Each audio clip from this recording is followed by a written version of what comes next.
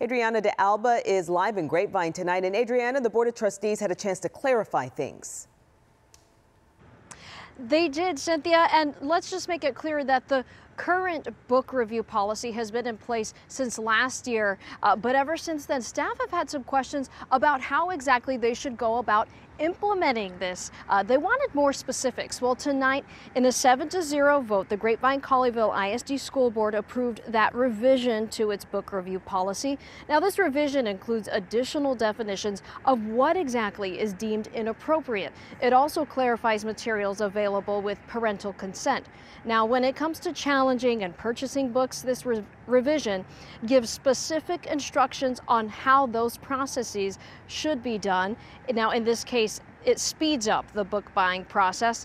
The agenda item says it aims to make things easier and clearer, but moments before tonight's vote, one trustee raised several concerns. I just didn't see quite as much inclusion of parents in the opportunity here that I think I would like to see.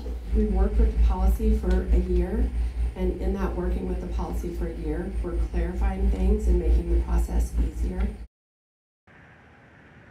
Now, several school board members made it clear that this revision does not make the book review policy as it stands today any more restrictive. They say that it simply aims to make this entire process clearer and easier to follow.